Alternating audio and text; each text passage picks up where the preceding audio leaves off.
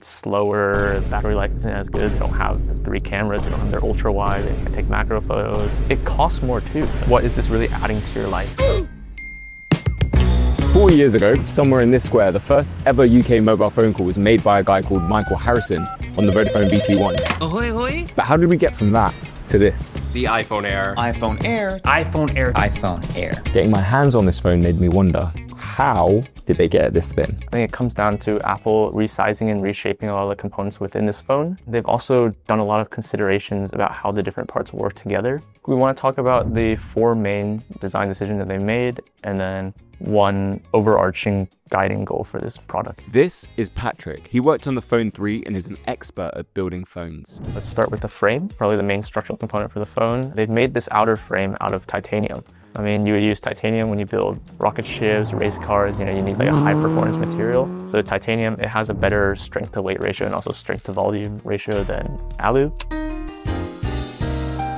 So when you have like a block of titanium for the same size block, it would be much harder to bend or break it. But an interesting thing that they've done is chosen to go with aluminum for this inner middle section. The main reason they've done that, I think, is for heat dissipation. Heating is a big problem with, I think, mobile devices. You're packing all this compute and all these electronics into a tiny space. So for example, for like the Nothing Phone 3 to manage this, you have a vapor chamber here to draw heat away from the battery and from the main board. There's no vapor chamber in this phone, but they've chosen to use alu, which has a better heat conductivity. This alu really helps pull like the heat away better than the titanium would. Using the structural strength of titanium, so you don't need too much material on the outside to keep the phone thin, but you still get that kind of rigid design. But then using aluminium as an almost like passive way of heat dissipation, as you mentioned, as opposed to something like a vapor chamber. There's a lot of chat on the internet about a 3D printed part.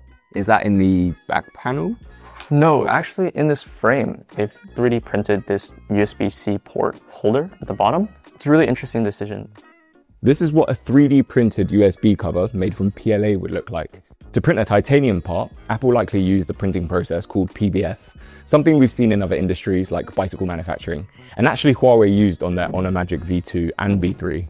But why exactly would Apple choose to 3D print this very specific part for their iPhone Air? That allows you to get these more complex geometries than you could get with subtractive manufacturing. I think that helps them create like thinner parts and lighter parts, such as this USB-C port. You can also see here, there's this really big, shiny metal thing, which I'm guessing is a battery. Yeah, this battery in the iPhone Air, it's huge. It takes up so much space inside the phone. So these are like more the conventional batteries that you see inside of a mobile phone. It's surrounded by a thin layer of alu foil compared to this, which is like a thicker steel casing. For this, you can think of this like steel case battery as sort of serving a dual purpose. With the battery out of the phone, the frame is actually a lot easier to bend.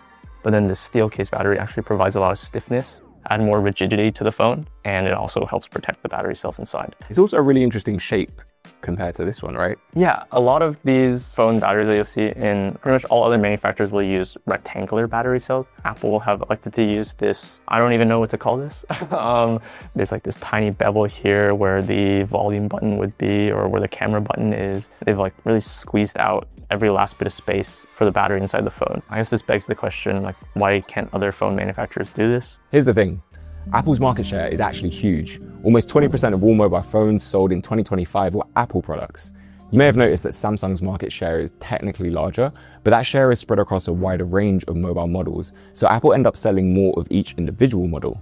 That means Apple can afford to allocate more resources into creating unique parts specific to each of their mobile phones. They've managed to create a smaller, kind of like really refined battery that's super compact and fits very neatly into the puzzle that is their internal components of the phone. But the battery capacity is actually smaller on the Apple iPhone Air batteries compared to Nothing or Samsung, etc. The phone that most people would compare this to is the Galaxy Edge, but the Air actually manages to beat it in like a lot of battery life tests. I think one reason they can do this is Apple has like this huge top-down control of their whole ecosystem. So for example, like Android, it's owned by Google, and then a lot of different phone manufacturers build on top of it, but iOS is owned by Apple, and it's only built for like Apple phones. So Apple can make like kernel level optimizations. There's more integration between like their hardwares and like software teams, like the chip designers, and it just adds up. And when we talk about chip, is this whole thing the chip? No, so this is the main board of the phone. And it's actually really small, right? This is like the brains of the computer. This fits like probably more computing power than it took for them to get to the moon. Is that a fact? Yeah. Damn. I think a lot of people know that this juts out into the camera bump. It's actually advantageous to put these main boards near the top and the bottom of the phone. A really good way to illustrate this is with a popsicle stick. When we're bending the popsicle stick, you can see that the majority of the curvature is near the middle. The ends actually stay relatively quite straight. So these sensitive electronic components are actually more protected from that bending. Basically, if we kept bending that until the point where it snaps, the chip's here. Yeah. So it's protected. Yeah. Interesting. These are amazing, like how much circuitry they pack into this. This part that Patrick is holding is called the printed circuit board, a very important part which houses over 100 meters of copper and connects all the components in your phone to one another. You can think about it like a small city. Your components would be things like schools, gyms, workplaces, and the copper tracers are your roads and pavements connecting them all together. What's really interesting about the PCB in the iPhone Air is the amount of circuitry Apple have managed to squeeze onto a board that's literally the size of a stick of lip balm. Interestingly, this has a bigger surface area than the main board inside the Pro. The reason for that is the PCB inside of the Pro is fully double stacked, whereas inside of the Air, they only have this small component here, which juts into the camera bump that is double stacked. So what does double stacked mean? So these PCBs are like a 10-layer PCB, and then what Apple have done is, if you can see here, it's actually a little thicker at the top.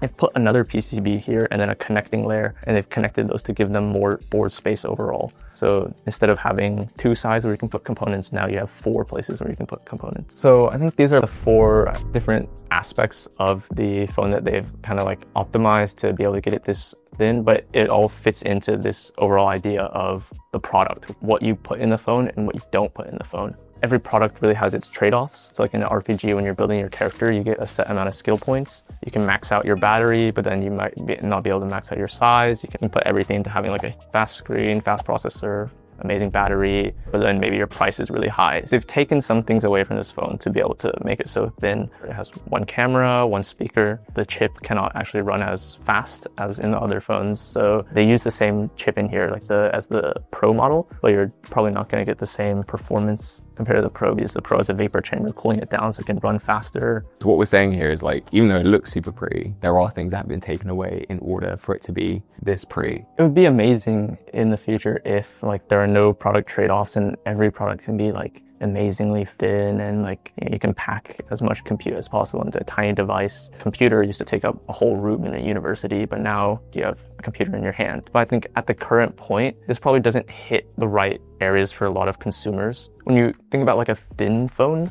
what is this really adding to your life? Sure, it's light, it's cool, it's definitely a feat of engineering, but you're losing like a lot for most consumers. People who like to take photos, they don't have the 3 cameras, they don't have their ultra wide, they can't take macro photos. Maybe you use your phone a lot, it's slower, battery life isn't as good, and it costs more too. I feel like for a lot of consumers, this isn't like an obvious choice. So I'm kind of confused as like who this is targeted towards.